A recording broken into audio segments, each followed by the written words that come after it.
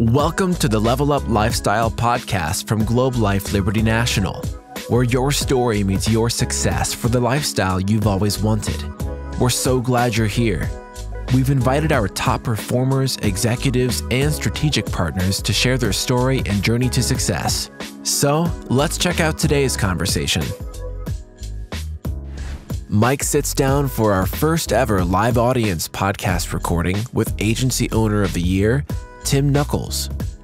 Tim walks us through the entire evolution of his mindset, starting with the roots of his work ethic as a kid. My father owned an electrical contracting business. He started from scratch, and I grew up going to work with him every once in a while. To allowing himself to be coachable in order to grow. The other thing I did, Mike, is I humbled myself, and I went to my manager and said, man, I need you to get back in the car with me. To crafting a mindset that set him apart as a leader. I can't, as a leader, allow myself to get stagnant, allow myself to not show up on Mondays. Right. All of this coming up next on this special edition of the Level Up Lifestyle. Thank you. Thank you. All right. Well, welcome to the Level Up Lifestyle podcast. So excited to have you guys here. We are coming to you live from Globe Life headquarters in McKinney, Texas. And before we get into you, Tim, and introduce you and get into your story, let me just set the table for the people that are listening in thinking, is that a live studio audience? That sounded a little different than normal. So what's happening today here at Globe Life? We're so excited. We have a Globe Life University happening right now for our Liberty National agents. We've got 140 people packed into the room that we call the venue, with a $1 million investment into this room to provide a great platform for learning and development. And so this Globe Life University 101 Academy, we've got our brand new supervising agents, people taking that first leap into leadership, getting started, building their team, growing their organization as well. So we're so excited to have all these people here. We spent about 3 days in a Globe Life University just giving them the tools and the skills to be a better leader, build their agency up, create opportunities for other people. And we thought, what better way to kind of capstone the third day than just fly Tim down here and have a podcast. Yeah, there we go. Right? So Tim, welcome. Thank you. Tim, you're in your 12th year as an agency owner, yeah? Yes. Okay, going on 12 years. And you have 4 offices. Springfield, Missouri is the main hub. Yeah? Yep. Wichita, Kansas, Des Moines, Iowa, St. Louis, Missouri. Okay. Last year, as an agency owner, you wrote over $9 million in production. It's fantastic. Yeah, absolutely. Yep. $9.5 million. In fact, that is the second most production from any agency owner of the 56 agency owners in Liberty National that you wrote. I'm not trying to rub in the second most, but it is, and it's only the second time anyone's ever been over $9 million in a year. So you're out in front, you're leading the way. You're doing a fantastic job. You're promoting people to the agency owner position. You're promoting people into the home office and into various roles as well. So just got a ton of success at your heels as well. Not only that, you're on our Council of Champions, which are the top agency owners in the organization that are getting it done across all avenues measured. And I don't want to forget and leave off that you are the 2023 Agency Owner of the Year as well. Thank you. All right. Yep. Yeah, absolutely. Appreciate that. Just a fantastic career. I know you're not done yet.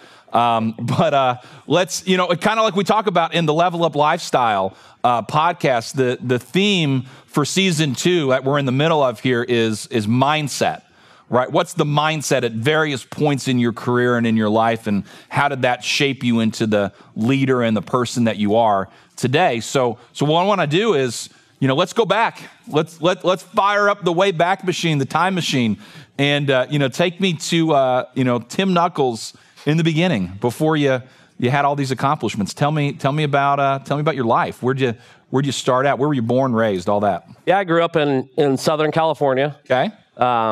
Did you do any surfing as a kid? Did a little bit of surfing, not a whole lot. You know, I had the blonde hair, blue eyes, but you know, had the mountains, so we skied a little bit, surfed a little bit. But actually moved back to Missouri when I was 8. But in Southern California, my father owned an electrical contracting business. He started from scratch and built up. So, you know, I grew up going to work with him every once in a while, you know, and I can remember from the time I was 7 years old, he'd take me out to the jobs. I'd be screwing on plates. So I give him a lot of credit, and my parents a lot of credit for really installing a work ethic in me. So your dad he's running his own business. He's a business owner. Yes. And what type of hours is he working when you're a kid? Yeah, so, I mean, my dad was gone at 4:30 in the morning, getting back at 6 o'clock at night, you know, and that's Monday through Saturday. You know, it wasn't 5 days a week. It was 6 days a week. Right. And so, you know, anytime you're going to start a business and build something for yourself, you're going to put in the time. You're going to put in the hours. And you know, I remember the early years when he had started doing that. Obviously, things were a lot tighter, right? Like he was working really hard and building something. So he was gone a lot, you know. But that gave him freedom down the road that most people never get. Yeah. But I can remember going to work and you know, summertime especially, right? All us kids were at home, and I think my mom probably said, "Hey, get them out of the house." Yeah. You know, so we'd go to work, but then I remember getting back home after work and still had to mow the lawn and still had to clean up the dog mess and do some of those things. And really a lot of the stuff that he did and the way he raised us has carried over into the industry we're in now. Yeah, that's what I was going to say. I mean, how much does that, just from a formative year standpoint, that, hey, you know, you're 8, 9, 10 years old, I'm assuming, something like that. Yeah.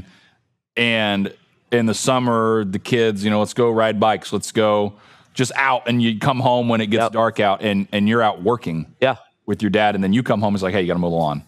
You know, does that stuff carry with you later on into life, and you use that as your work ethic now? Yeah, I mean, I haven't always been in insurance, right? Sure. So in the other careers I was part of, it definitely carried over. You know, I believe that you can get ahead of 80% of the people in any career field just by working hard, you know, by putting in the effort, by doing more than what most people expect.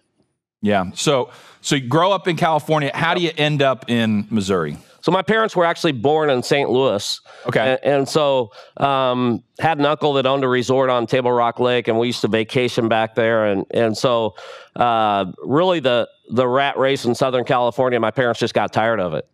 And they'd done well in their contracting business. They decided, hey, we're going to move back to Missouri. And, you know, I was in the 8th grade, so obviously I had to come back to Missouri with them. That was a bit of a transition. Yeah, sure. Yeah, we went from Southern California to moving. Luckily, we moved in the summertime on a lake to a town with population 150.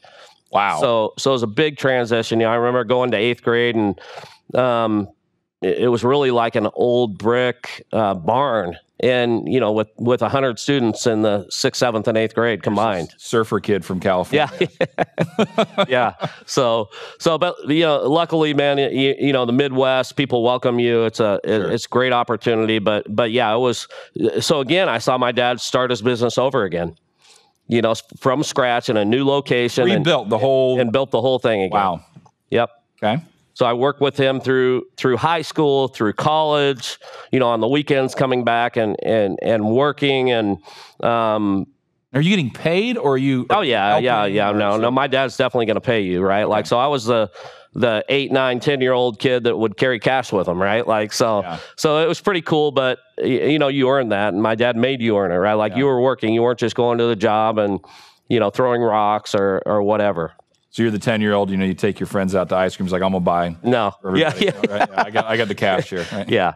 So, I definitely remember some early moments where I realized that, you know, to get ahead in life, you put in the effort. Yeah. Because I saw my dad do it over and over. Sure. So the transition, how would you say that affected you? Just, you know, coming in 8th grade, that's an interesting moment in people's lives. Yeah. Right. So, and we're talking about mindset, right? And you're going down to being a kid and having that mindset of transition. You know, what's going through your head at this point? You know, you're in the car driving across the country. Yeah. What's going to happen? how does this impact you later on? Like, take us through that a little bit. Yeah, I played a lot of sports growing up: football, basketball, baseball, mostly basketball and baseball in high school. But I remember getting back there, and that's something I relied on. And again, that work ethic that my dad taught me really helped me in the sports. So I was able to get ahead and really immediately got a lot of friends through those sports, and luckily when we moved back, had a couple of different neighbors that were about my age, so was able to hang out with them and get involved with a really good group of friends. Okay, good. So as you're going into high school, what do you think? I mean, are you thinking pretty much like let's just jump straight into insurance and go from there, because it seems like a very logical transition in your life. So what are your thoughts going into high school? Are you going into college? Are you trying to get out of the family business? Like what are you thinking about the life is going to hold for you? No, I was definitely working with my dad. Made really good money going through high school, right? I worked every weekend, would work some evenings when we had the chance, but and then through college, had worked on the weekends with him, and through my 6 years of college, so it took me a little bit longer than most people, but it was just a natural progression just to keep working with him. So did that, and then have cousins in Southern California that they were in the electrical business as well. So Melissa and I got married at an early age. I think she was 19. I was 21. Okay. So that was one advantage of moving back to Missouri. I met my wife in high school, and so we met in high school. Yeah, we met in high school. She was actually. The first time I met her, she was 13 and I was 15, but I decided she was a little too young, so I waited a year. Yeah. So a little bit of time. Yeah. So, so we've been together a long time, but we started having kids. She was 19 when we got married. I was 21, and just kind of naturally figured, hey, we moved back to Southern California, I can make more money, do well, and so we moved back there for a couple of years, worked for my uncle. And you're thinking because that's where you saw your dad's business take off, you thought opportunity's better there? Yeah, it was just more opportunity, really. Okay. But got back out there, and I'm sorry, did you have family in California? So your mom and dad are there, and I'm sure Melissa's family is in Missouri. So, here you are again. At that age, leaving home sometimes is hard for people, let alone I'm going to leave home and then you're going to move all the way across the country to Now, you had been in California for a while. Yep. Right. And I don't know if Melissa had any experience on the West Coast. So it's a totally different culture. It's a different everything. So, I mean, just take us through that. What do you think? Like, what's driving you to make that type of a decision? Because that's a pretty big turn for people. Really, it was finances. I thought, hey, we can get ahead. We move out there. There's more opportunity. But when my parents had actually moved to California, after they got married,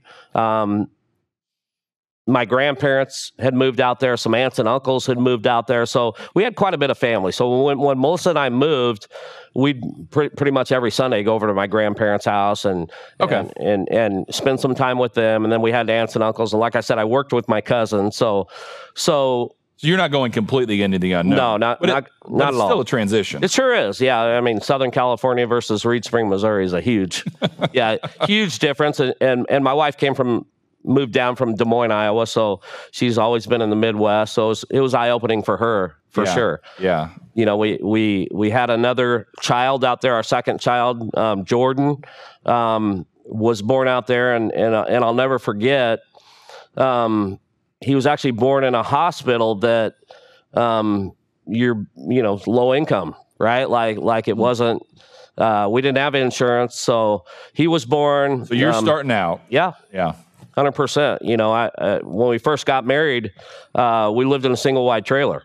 So everything wasn't just given to us. We had to really work hard to. I remember buying that trailer, and our parents were like, "What are you buying a trailer for? That's it's going to go down in value," and it was kind of a cool moment when we sold it for $5,000 more than we bought it for. Right, like that was a great investment. That single wide trailer. But your parents know that? Yeah, for sure. But so we started having kids. We had our second child out in California, and man. I just decided, and talking with Melissa, it's just really no place we want to raise our kids, so we wanted to get back to the Midwest. What was the business doing at this point? Because you go out there for business. Yeah. And, is the business growing? Is the business doing well? Yeah. Obviously, you started from a single wide trailer, but are you progressing, or is that influencing your decision to move? Yeah, we were doing all right out in Southern California. The thing at age 21 I didn't really think about was, you can go out to California and make a lot more money, but you're going to spend a lot more money. Yeah, sure. The cost of living is crazy, and taxes and so, yeah, I was working with my uncle, and it was a thriving business for sure. But I hadn't, that was kind of the point where I was realizing that really, unless you build something for yourself, you're never really going to get to where you want to get in life. And I was talking to myself.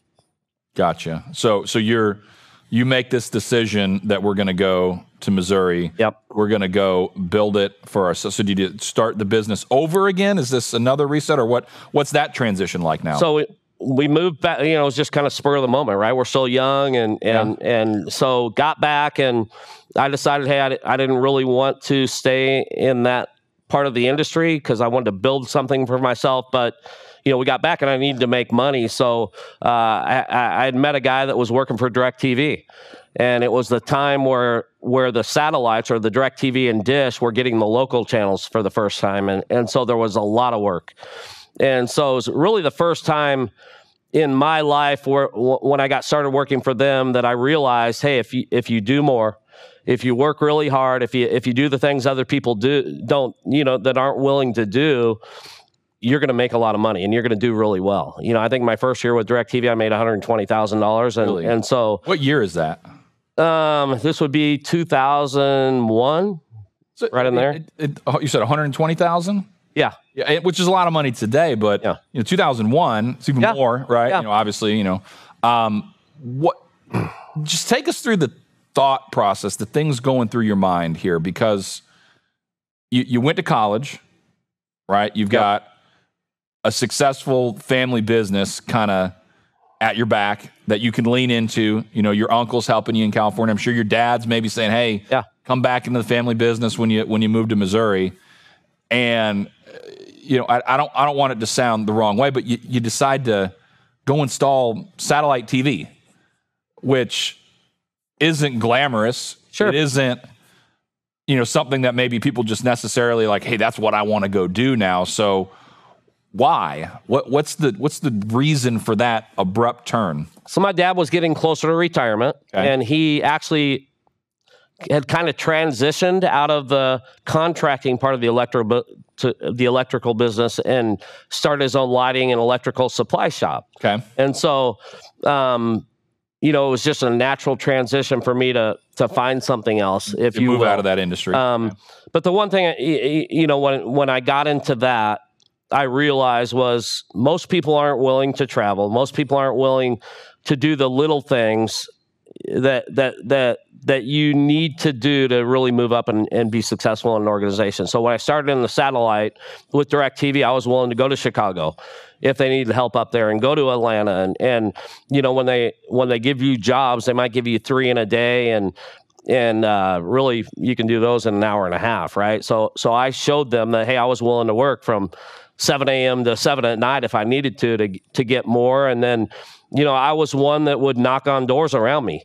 If I was doing an install here, I'd knock on a couple other people's doors and see if they were interested, because I'd get a $50 bonus and I could install it in an hour and make really good money. So just kind of thinking outside the box and doing a little bit more than what most people will do will get you ahead in life. And I really believe in any industry, you can do that.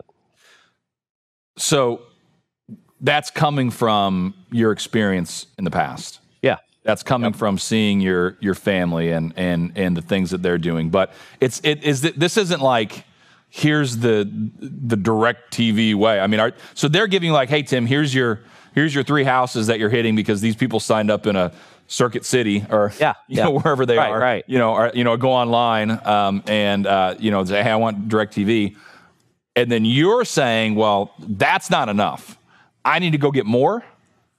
Well, I wanted to make more. Yeah. Right. I wanted to get ahead in life. And at that time we had 4 kids and they like to eat. So I was one that was willing to do whatever I needed to do, right? But I really, in transitioning back to the electrical business, I was working in the heat every day. I was working in the freezing cold every day. You're in the elements. I was in the elements, so I really wanted to get out of that, which, getting in DirecTV was the same thing. So that's where it really led to the next transition, which was into insurance. So, okay, so let's talk about that then. So we're getting out of the electrical. We're in DirecTV. You're making, how long did you do DirecTV? A couple years? 2 years, 2 years. What influences you to change? Because here again, you're making good money. The kids are being raised in an environment you want them to be. Everything seems to be going well. Yeah. So we're making another change. Yeah. I was looking for something different, really looking to continue to move up into something I would consider more professional. Okay. And this company was actually trying to hire my wife. She was a senior sales manager at MCI at the time and doing well. And ultimately, she had just gotten a really good promotion. Yeah. And actually, the person that she got the promotion over left and started selling insurance. So I knew Jason a little bit. Yeah.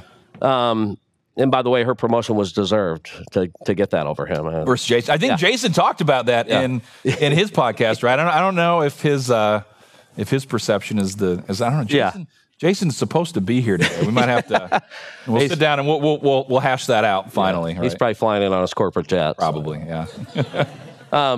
So anyway, he had been talking with her about still coming over because he was just getting started.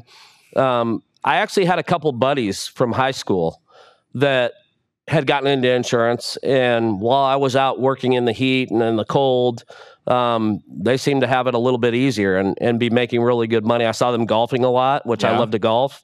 And so, Melissa said, I'm not going to do this. And I said, hey, I think I'm going to see if I can get an interview. And so you're only finding out about this through her telling you, oh, this guy's trying to recruit me over here and I don't want to do it. Yep, for sure. And then when you said, well, I think I want to do it. Because I'd always heard about insurance, right? And I never in my wildest dreams imagined being in insurance. Right. Didn't have any sales experience. I didn't have any people experience. But what I did have was work ethic. Yeah. But at DirecTV, I mean, you're still selling. I learned it a little bit, right? And after you get into business, you realize that, hey, we've all got a little bit of sales experience, right? Where if you're married, you're selling someone something, right? Like if you need $20 from your dad, which, that was always a hard sell for me, right? Yeah. But you're always selling through life in little ways. But I really didn't have the experience. And at that point in our life, we started making a little bit more money, and it was really hard to think about transitioning and losing that guaranteed income because, again, 4 kids and they like to eat and they're getting into sports and they're way more expensive. So really I was taking a chance on myself. Right. And what is Melissa saying in this whole time? What are her thoughts? Because you do have good money. The kids are getting more expensive as they get older, and now let's go roll the dice. That's a lot of people, they come into this business young, single, no kids, build themselves up and then go. Not a lot of people are coming in, right, wrong, or indifferent. I'm saying it's any time is good, but coming in with 4 kids, a house, bills, a spouse. I'm pretty stubborn, and so is she. Yeah. So, I said, I'm gonna go in for that interview, and she didn't want me to, because again, she's looking at me, and I don't have any sales experience. I've done all right in different things, but so we decided, hey, we're gonna pray about it. I woke up the next morning and decided I was gonna go in for the interview, and she still didn't want me to, right? So, but I had a piece, and really, when I went in for that interview, the one thing that Jeff Miller said that really struck me was, if you'll do what I ask you to do, I'll do anything in my power to help you be successful. And knew I had the work ethic, right? And I knew that's where I would have to set myself apart. And you're just saying this is a better opportunity. This is a better. It was an opportunity to finally build something for myself, which I hadn't had before. Before really, if I wanted to make more money, it was really work more. It was really do more than anyone else. And really in the contracting side, if I wanted to make more money, I had to ask my boss for a raise, which it was going to take money out of their pocket. Right. Right. So that wasn't the easiest thing. So what was that process like transitioning over to insurance? It wasn't easy, right? Like I learned a lot. Number one is find someone that is successful and have them mentor you. Okay. So I learned at an early age in my career, first 3 months, you don't get around the people that are negative and get advice from them, right? Or because you're going to have bad days. I had bad weeks, right? I remember Melissa calling me during the week, hey, how much money have you made? How much money have you made? How much money have you made? And back my phone's about to die. Yeah. Battery out. Right? And so going through a tunnel. Yeah, it was very challenging. There were bad weeks. I had blue engines on the car. I had to put money on credit cards. I had, there was a lot of stuff in the early years that if I didn't have the right mindset and I didn't have the right people around me, I wouldn't be in this career. Were you questioning your decision to jump into this? So I never questioned my decision because I saw what other people were making. Okay. And I think my first year was the only year I didn't make $100,000 plus, and that's because I started in July. But that's got to be hard if you're struggling and if you're not earning the income you need. Yeah. And all the pressures of home. How do you? I mean, you can see people that are successful, but how do you translate that to, I can be successful. I'm going to stick it out. I'm going to get through these challenges. What's the mindset in those moments? And we talk about kind of that dark moment on the road where it's just you and a little bit of failure. What's the mindset that brings you back to that? My first 3 months, I didn't make hardly any money. I mean, it was tight, but like I said, I'm hard-headed. I started this career and I decided this is going to be my career. Like I believe that. So I burnt the ships. That's it, right? Like this is what I'm going to do. I'm going to make it. Because I really feel like if you don't do that, there's so many hurdles in this kind of a career. Like you hear no a lot. You have things pushed where you think you're going to have an incredible week. Yeah, there's just a lot of things that come against you. So I would celebrate the really little wins. Right, I would celebrate myself getting better. I would, and then the other thing I would tell you, often is it? I mean, like a daily. You'd have, I would listen to. Back then it was cassette tapes, right, or CDs of motivational people. Now it's podcasts, man. And I can pull those up every day. Right. A couple things that really got me by my faith. I believe that you don't just wake up and go to work. Right. So many things are negative in our lives, right? Maybe I had a fight with my wife or something happened with my kids. And a lot of people carry that over with them day to day. I found that getting up early and clearing my mind, and I do it by praying and reading the Bible. But, however you do that, I think it's necessary, man. You gotta start the day fresh. You gotta start the day right. You gotta start the day with the right mindset. And I was able to do that, even though so much negative was going on. I was making very little money. The other thing I did, Mike, is I humbled myself and I went to my manager and said, man, I need you to get back in the car with me. Something's not right? I wasn't selling, even though I was presenting a lot. And the reason I wasn't selling is because I was asking them if they wanted to do it at the end, right? And so I got a lot of I want to think about it, which everyone's geared to think about it. Right. And so... And just for context, so you're selling in-home at this point, in-home, right? Yeah. Yes. Okay. Yes, I was going into people's homes. And so just one little transition, right? He hopped in the car with me, changed the end of my closing statement from, hey, what do you think? What do you think about this? To, hey, what's the best phone number we can get a hold of you at just to make sure you're going to qualify? And boom. It just ignited things, I remember, Jason was someone that I hung around a lot, right? We got in the car together a lot. We would work together, and in my first 2 days of training, we went 0 for 13. You know, and that would deflate a lot of people. But what I saw out of that is, man, we can get into 13 presentations in 2 days. So you're seeing the upside. Yeah, you've got to see the upside, right? Like everyone's got the glass is either half full or half empty. It's all mindset, right? Yeah. You know, how important is that moment in the morning that you talked about, just to clear your mind? Are you letting go of the weight of what's happened in the past, in the previous day, in that moment?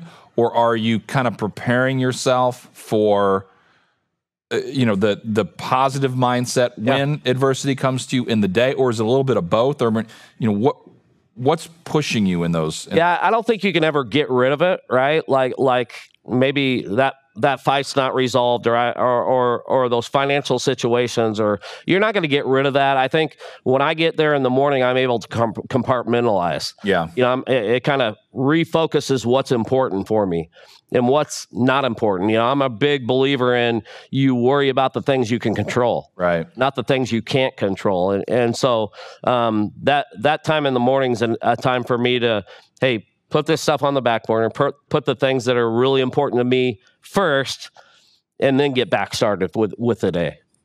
And then you talk about humbling yourself. Do you feel that sometimes people are, I don't know if prideful is the right word, but not wanting to embrace maybe a difficult conversation? I mean, you kind of ran into that and said, hey, come show me what I'm doing wrong. Yeah. And a lot of people, when they're struggling, like, man, I want to get this feeling out of me. I don't want to bring any more of this on me. So how do you humble yourself? How did you come to grips of, I need to do this. I need to go say, hey, get out in the field with me and help me? Because not a lot of people are going to want to raise their hand and bring criticism upon themselves. Yeah, kind of going back, right? My wife is like one of the best salespeople I've ever seen, right? She's the people person, the talkative one. You know, when I started this career, I was shy. Like when I started dating my wife and went over to their house, they were all thought something was wrong with me because I never talked, right? Like, so, you know, once you get, I'm going to leave that comment there. Yeah, there you go. So she was encouraging me, right? She was calling me every day. Hey, what are you doing? How can you get better? And so I had, again, made that commitment. This is it, right? Like I'm going to do this. I'm going to make this happen. So I knew, hey, not making any money, I better get with someone and get some more help. And I think it's more not that I'm too prideful. I think it's more that I don't want to admit I'm struggling. And most people will go to the other people that are struggling because they feel better about themselves, instead of going to a mentor that is successful that'll tell them, hey, you need to maybe work a little harder, or you need to get back on the systems, or you need to do this, this, and this, right? A great player wants to be coached, and they want to be coached hard. Yeah. Why would you say you don't want to admit that you're struggling? I would say that's what most people do. They don't want to admit it, right? It's not as much a pride thing, but more that they don't want to admit they're failing or struggling is what I believe. Yeah. Okay. So when did things start to change for you? Really, that moment that he hopped in the car with me and we spent the whole day together. And you know, once I changed a couple things, and again, Cody was my manager. He didn't do it all for me, right? When I got back in there, he told me after that first appointment, he said, dude, what are you doing? You know, just do this and you'll see a difference. Next 2 appointments, we closed, and I did the whole thing. And right then, the confidence level was up here, right? And it just kept going from there. So spent a year as an agent, got into management starting the second year. Okay. And so things were a little different then too for, you know, the agents and the managers listening to this now. You know, there's a different career track today than there was back then. Yeah. So you get into leadership, then what happens? Yeah, so it's time to build a team, you know, and so started off, and my philosophy was, look, if I can do this, anyone can do this. You know, you're talking about the guy that was an electrical contractor for 20 years before he started in the insurance industry. And really, I felt a little better about myself. It's kind of weird because I'd had success in the other careers, but, you know, I was wearing shorts and T-shirts that were dirty, and now I'm wearing a suit. And it really, confidence boost. Really, it probably shouldn't be that way, but I just felt better about myself and had that confidence. And so I was able to talk to people I knew, and really, I brought a lot of people into the industry that were friends, You know, I think of Barry and Terry Hogan, my wife, Kathy Meineke, and Brent and Pam Stanton. So many people that are still here and veterans. And you don't do that if you don't believe in yourself or you believe in the systems. Sure. So when did you transit? Because you had a little bit of time when you were in the home office, right? You were a director. Yeah. So what was that transition like? And then we'll talk about the last stage of your career. Yeah. So spent 4 years in management with Jeff, and you know, it was really cool because I saw him promoting people out of the agency to their own agencies. And I think over his career, he promoted over 10 people. But the thing about Jeff was, even though I was probably the 7th promotion, he didn't hold me back.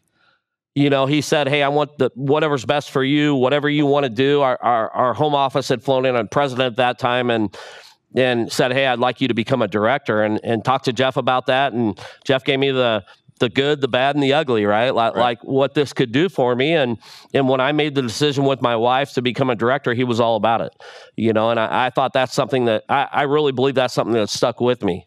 Do you think it's hard for a leader to let their people grow outside of the nest, so to speak? I think it is in a way, because, you know, you don't want to lose your best person, but what you realize, and what I realized from Jeff, was as you promote people, other people see that, and they want to strive to do better, and they want to strive to get there. And that's what's always happened with us. It almost validates the opportunity is real for somebody other than just the owner. Yeah. And I would say that at any level, right? Like when I was in AD or an SA, they were called different things back then. That's why I did that. But you know, what I found was the people that were holding their people back weren't growing. And the managers, even at that level, that were really encouraging their people to excel, encouraging their people to move out and build their own teams, those were the people that were growing. And it's almost the opposite, though, because you think in that moment, it's like, man, I got this guy, Tim. Tim is just phenomenal. He's out in the field. He's training. He's got this awesome. If I lose you, you know, it's like if I'm a, you know, if I have a football team and I lose my, you know, top wide receiver, you know, now I got a hole that I have to fill. But it's different here. But it's almost opposite sometimes, where it's like I want to retain. I don't want you to go anywhere. And it's amazing how you observe very early on that if you promote people out, if you give this opportunity to other people, if you don't hold people back, that's something others rise into. Yeah, I'm a big believer in building relationships and putting other people first, and I really believe that, you know, you can talk a big game that, hey, I want the best for you, but people know if you really do or not. And so when other people see that hey, this person's real, right? Like they really want the best for me. They really want what I want. It causes people to really start working harder and doing more, and then all of a sudden your team starts to snowball, you know, and I think that's a good thing. You start leaning into it. It's where culture starts to take off. It's no longer a job. It's no longer a place that you dread to be at. You know, people talk, we have a family environment. I mean, you think that's maybe where some of that comes from, of your best interests are truly at the heart of what I'm trying to do. Yeah. We you know, at the agency, we definitely, the higher up I've moved, it's kind of, I really believe impacted more. You know, you see your managers doing it now, and I've got a great group of managers that really care about their people, and you know, I'll go through the list, and some of them that struggle, it's more about them, right, than their people. And you know, to me, I always want to help my people get what they want, and then I'm going to get what I want. You know, and that's proved true through my entire career. Right. Yeah, that's great. So you came to the home office. Times were different then, right? The company, Liberty National, is kind of trying to find its way. It'd been in business for a very long period of time. Kind of had an old business model that had become antiquated. You know, sometimes it's like the Blockbuster. You know, eventually people stop going to rent DVDs, right? And the company has to shift its mindset and its approach. And that wasn't necessarily an easy thing to go through. And then on top of that, you're in the front lines because you're in the home office. So I imagine there was a period of time where you're trying to find your way almost. And take me through those thoughts. And you stayed, obviously. Sure. And not everybody did. So again, when I get into a position, I commit to that position. You know, I always realize it's going to be difficult. Yeah. And so I think in my mind that makes it a little easier. But, you know, I became a director. You just embrace. Yeah. It's going to be, it, right? Instead of arguing or having a battle about it's hard, just like, oh, I already knew it was going to be hard. I always, you know, when I look back on my career, I think one of the things that I've done right is I embrace change. Like, when change comes, you're going to change. You're either going to do it early or later, and you're going to pay the price if you do it later. Yeah. So I've always jumped on it right away and tried to do whatever I could to help us be as successful as possible with that change. Yeah. And so moving into the home office, it was definitely a change. Again, moving into a whole different career set, I found a person that could mentor me, right? I was new. I didn't know what I was doing. But Roger Rich is someone that took me under his wing and really mentored me in that part of the career field, and had some success as a director, had great teams, had great agency owners, and 3 years in became the vice president of the worksite division. And so that was a game changer for me. So I was able to learn that market from some of the best people out there, what to do, what not to do. And what's cool, because you were in home before that to begin with, right? Yeah, I was in home. The two markets that we have at Liberty, you're totally different. You're either going into someone's home and you're selling, or you're going to a business. Yep. And you're selling to the business owner and then meeting with those employees. Yeah, and we actually had UA at Work, which was a little bit similar. Yeah. And we had closed the Globe Life home offices in Oklahoma City. And so I got to be part of that enrollment. And that was like something that like a light came on a light bulb in my head, like, hey, this is a market I want to be in. Yeah. And so when we transitioned, I became a director, and it was under United American. I believe 2 years in, we transitioned to Liberty National. So I had to learn all these different things again. And that's where Roger Rich was so helpful.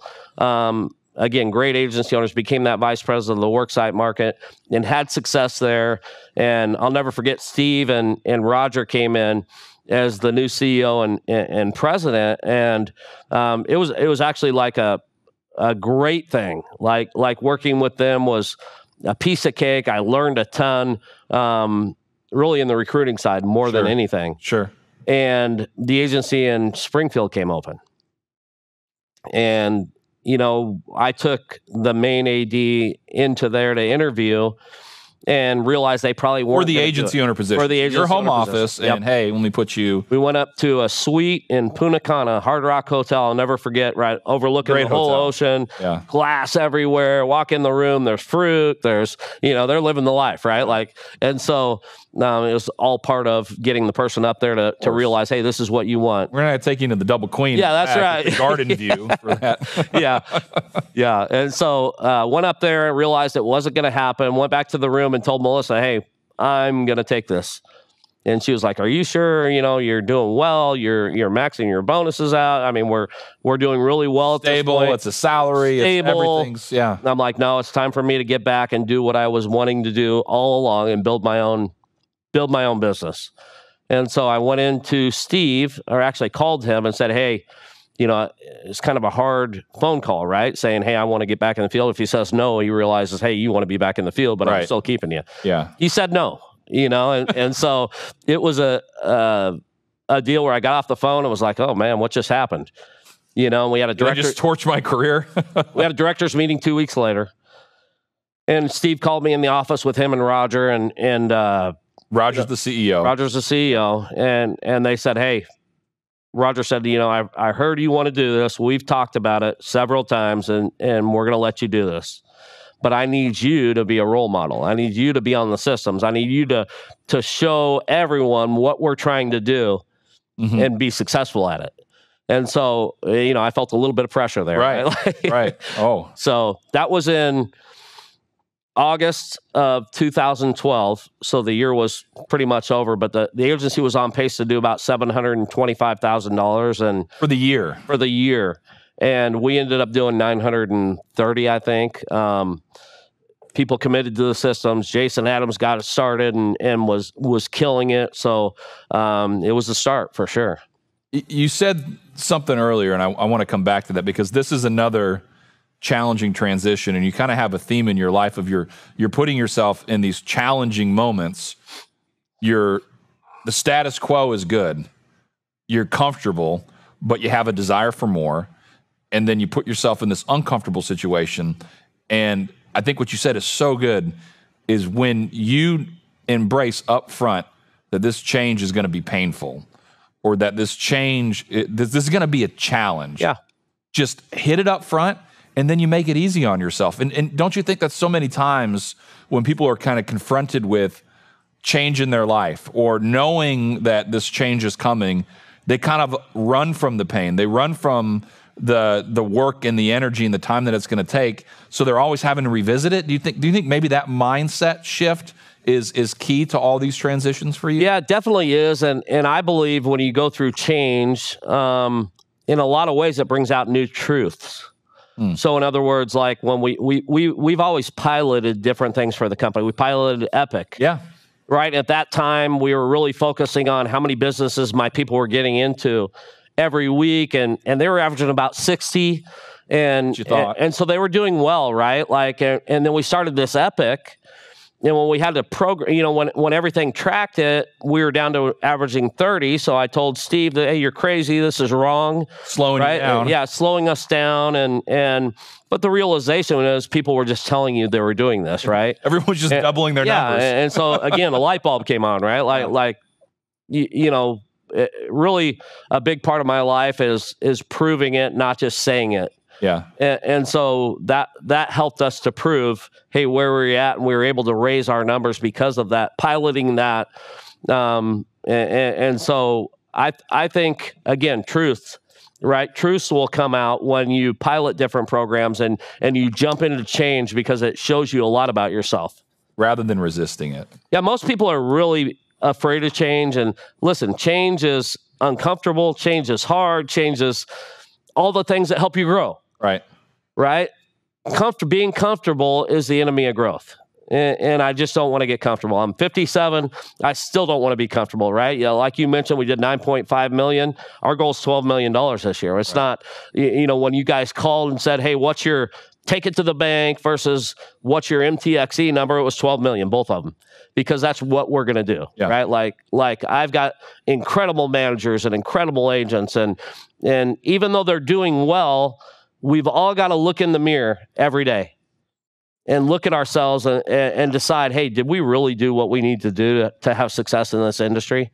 And I always carried a picture of my kids when I started in this industry and my wife, because my commitment was to them, right? That was my why in getting into an industry like this. I wanted to make sure they had a better life. And that probably keeps you from, I guess, keeping the back door open that, if this doesn't work out, I'll go back and sell DirecTV. Yeah. My agency owner, Jeff, would always say, hey, on Mondays was our big day in the office, and we'd spend a little too much time out eating lunch. What'd you go to Joplin for lunch? A 2-hour lunch, right? Like, I think that's a natural thing. Like when I'm in sales and I'm starting and maybe I'm struggling and maybe now I can get on my phone and get on Netflix and there's ways to kill time. You're so distracted. And there's so many distractions in life.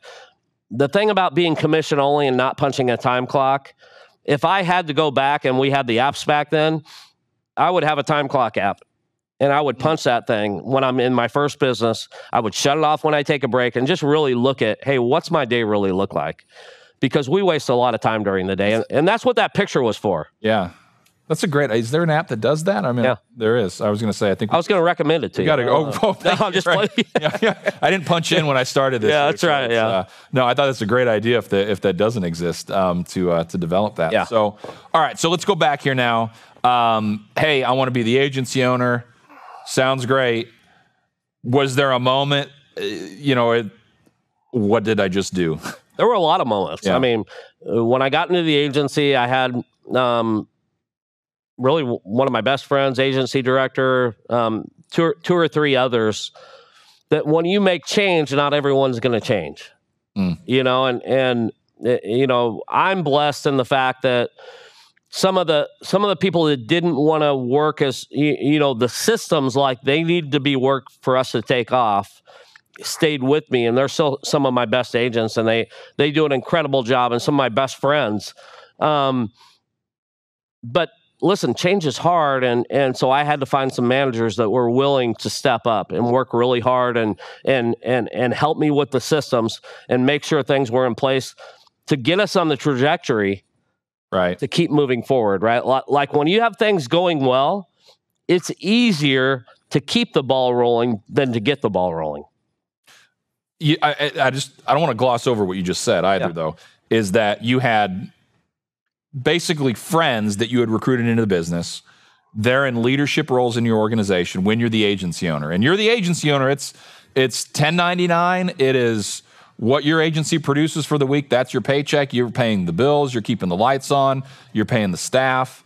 There's tremendous financial pressure as an owner to keep the business running, plus your personal life, right? So on top of that, you've got your friends are in leadership roles, and you said they're not necessarily willing to do the systems. So that's another very hard decision to go to somebody that you know from outside the business and say, hey, listen, this isn't working out in this role. And I was fortunate that they're good friends.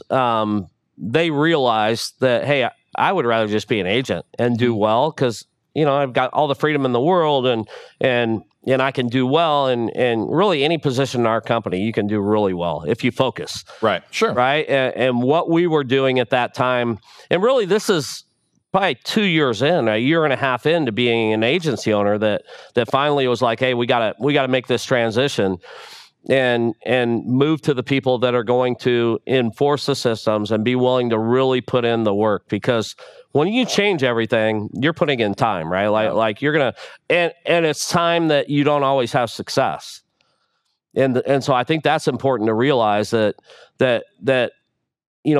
any position in our company, whatever I move up to, from agent to SA to AD to GA or GA, AD, RAD, agency owner, anytime you make a move, you go back. Yeah. And you build, and you've got to put in the work again. And the worst thing you can do is move to a new position and think I've made it. Well, that's another key mindset point here, though, is so many times it's, I've worked really hard to get this promotion. Okay. Now I can relax. And it's the opposite. Yeah. It's the total opposite. It's what you did to get there is not what it's going to take to stay there. Nope. And it's definitely not what it's going to take to get to that next level. So where does that mindset come from for you? And just, let's talk through that. Yeah, I think that's, again, back the way from my parents and growing up, they were never satisfied, right? Yeah. Like they always put in the work and the hard work. And our first meeting this year as a management team, we talked about, it's a year to raise the bar. It's a year to sell out. And we had a great year last year, right? But you got to have that mindset. I can't, as a leader, allow myself to get stagnant, allow myself to not show up on Mondays, right? Allow myself to be comfortable with being comfortable. And so, what I've realized in this career field is as long as I'm doing the things from the front, as long as I'm, I try to show up before 6 every Monday. We got a kind of competition of who's going to show up first, right? Like, and camping out in the parking and get lot. Things ready. And because Monday's our day, we set up our week, right? Like by the end of Monday, if I'm not wiped out and driven crazy, then I've done something wrong. Wow. And so that's why Tuesday morning, I've got to get up and I've got to reset my mind and get back to where I need to be. Yeah. And I think sometimes people, when you experience success, like you've experienced, and you're right over $9 million in a year, which the only person that had done it before you wrote the most business in the year prior. So, you are at the pinnacle. You are at the top of your game. Everything's moving in the right direction. Sometimes people feel like, hey, I got all this success. Things are going really, really well. And you don't realize that a record-breaking year this year is great. But if you do the exact same thing next year that you did this year, that's a complete bust. Yeah. It's a complete bust. We start over every day. Absolutely. And of that $9.5 million, I didn't write a dime. You know, they don't let me go to enrollments anymore. So last enrollment I went to, there were 10 eligible, and I wrote 12 people. So it was over at that point, right? But I've got incredible leaders, right? Like my job's to help develop people. And so, you know, nothing makes me happier than to see my people be successful. And so if I can keep them on the right path, and the other cool thing about my leadership team is they don't settle, right? They're not settling for us closing 20 cases in a week. You know, they want 30 or more every week, and they want their teams to be successful and their downline, and really, again, it's all about the relationships. Mm-hmm. You know, I'm going to give you 100% of me. Are you going to give me back 100%? And so I credit it all to that leadership team. They do a great job. Well, that's what I want to ask you next is how important is leadership development, mentorship to you and the team that you've built and developed in your organization? Yeah, I think it's vital, right? Like I still think you've got to have a mentor, right? Like I still call yourself and Steve and get advice, and you know, I don't care who you are in the company and how well you're doing. Every once in a while, you got to be able to vent to someone. Sure. And you got to be able to vent up, right? Yeah. Like my wife, someone that's great to allow me to vent to her, and she talks me through things. But yourself and Steve, I don't go back down and vent to my people, right? So, you know, the thing that I think my leadership team would say is I answer my phone. You know, if they call me, they need anything, I'm either going to answer, I'm going to call them right back. And so I'm there for them. I'm guiding them in that. And in turn, I think they do the same thing, which is good. And how do you see kind of that from your time with Jeff Miller and first seeing hey, give this opportunity to people, don't hold them back. Yeah. Allow them to move up.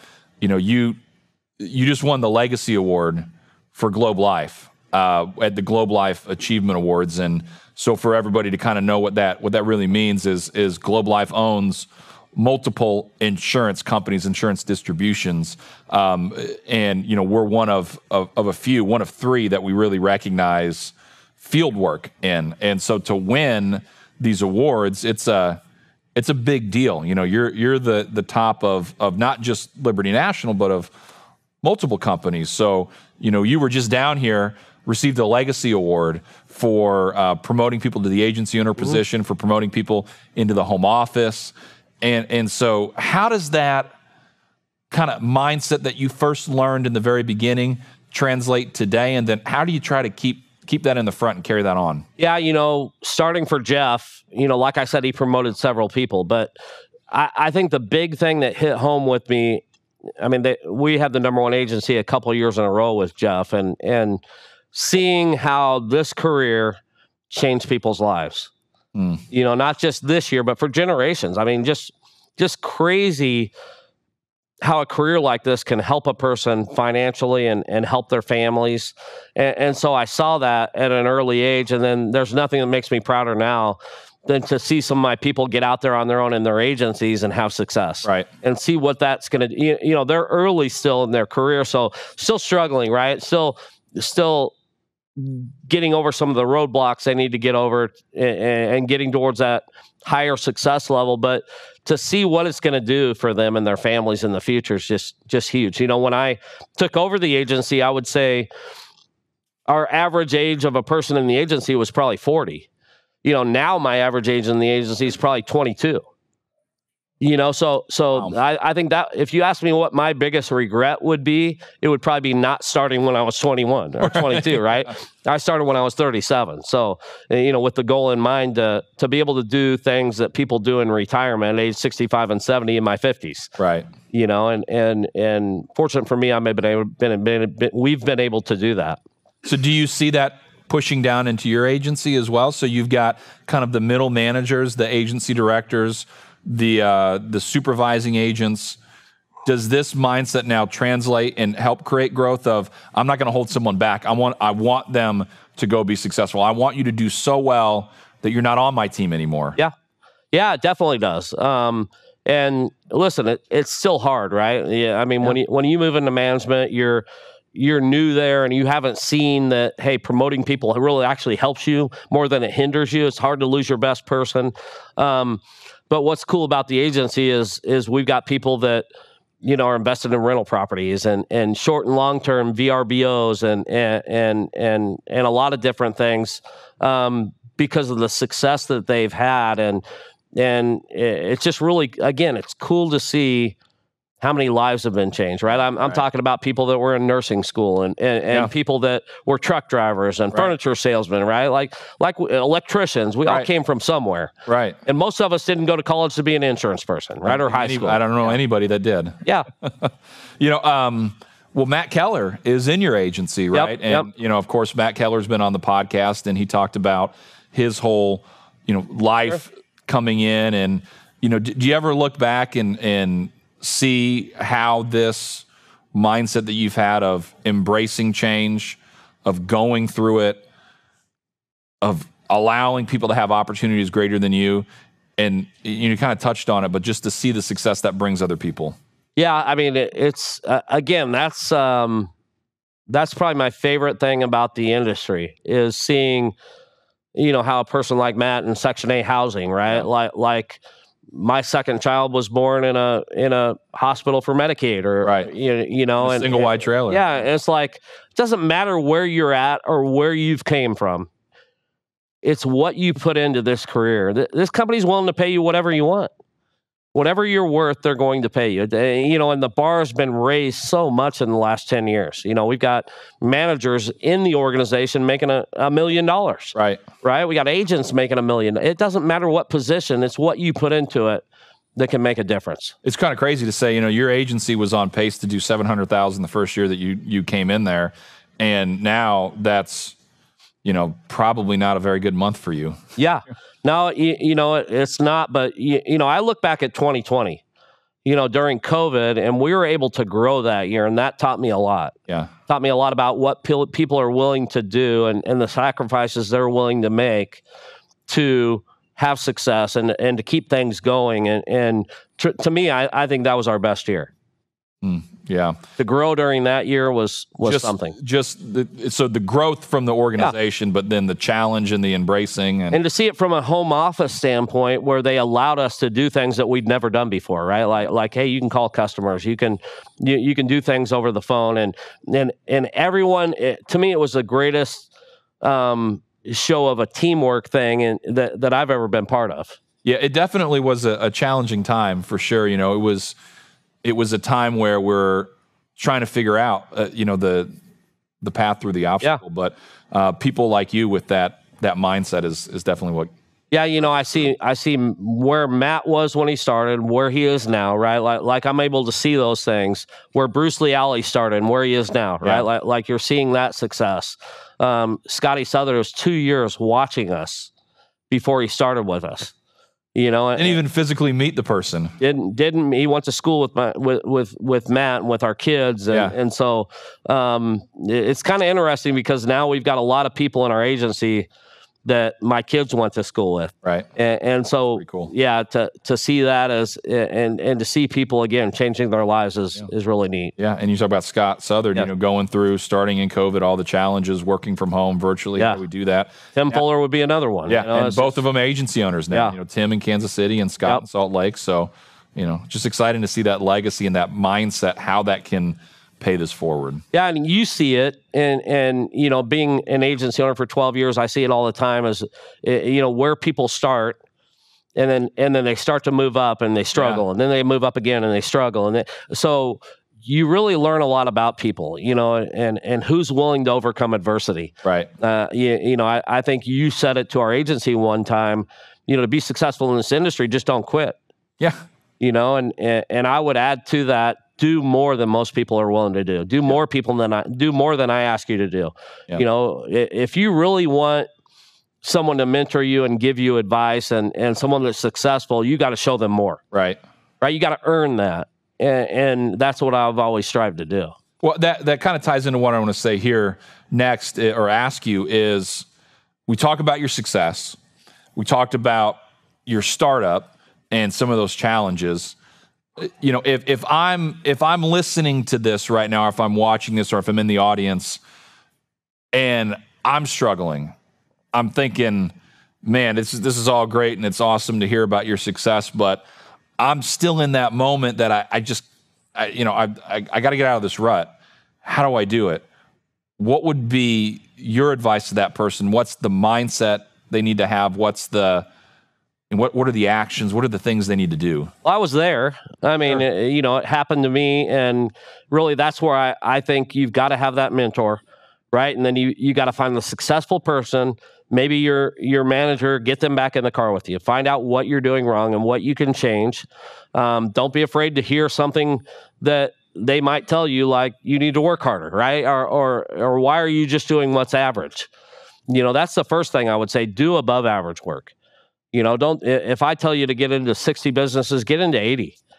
I was reading a deal the other day that, where Mike here, yourself, you may have 4 presentations and close 3, but, so you're a great closer. So why don't I get 20 presentations to close 3, right? If I'm starting. So in other words, it's not a closing scenario. It's a activity. It's an activity problem. So I don't think there's anyone really. I mean, I've seen so many people that I thought, man, there's no way they're going to have success. There's just no way, and they're successful because they outwork everyone. Yeah, and they have that mindset. They lean into it. And people might have said that about me when I started, right? Like I'm sure people said it about me. Yeah, absolutely. Okay, well, Tim, it's been great having you here and just hearing your story and everything that's culminated to make you into the person you are. I appreciate everything you do for the company, and I know your people appreciate everything you do for them as well. So just so good to have you here. We got one more thing, as you know, as part of our tradition on the Level Up Lifestyle podcast, is you get a bobblehead for coming in here. And then, when we're up in the studio, it has a little table and it has the bobbleheads of everyone who's been on the show. But anyway, so we've got your bobblehead here. We have aptly named him Tiny Tim. That's what I'm looking forward to, right? Tiny Tim. So here, yeah. This is Tiny Tim here. I'd like to present this to you. Here is Tiny Tim. Oh, thank you. All right, there you go. There you go. Look at that. That's awesome. So, same question I want to ask you with your bobblehead here. If you could go back in time and talk to yourself in the beginning, when you're all getting started, what piece of advice are you giving yourself? I mean, it's really what we talked about. Commit is the first thing. If I'm going to do this, I'm going to do this, right? Like I struggled, but I would install some satellites on the weekend to make extra money if I needed to. Yeah. But you got to commit and say, this is my career, and then really do more than people ask you to do, right? I was under the impression immediately that it's going to take me a while to learn how to do this. So if I do more, I'm going to learn quicker. Yeah. And I think that's a key to our industry. Sell out, do more, and then get that mentor. Get that positive mentor, the one that's going to be honest with you. All right. Well, thank you so much for being here today. Appreciate you taking the time for everyone. And thank you so much. All right. Well, thanks, everybody. Appreciate it. All right. All right. Thanks for joining us today. We hope this episode has inspired you on your path to success. Make sure to subscribe so you don't miss the next story. See you soon on the Level Up Lifestyle Podcast.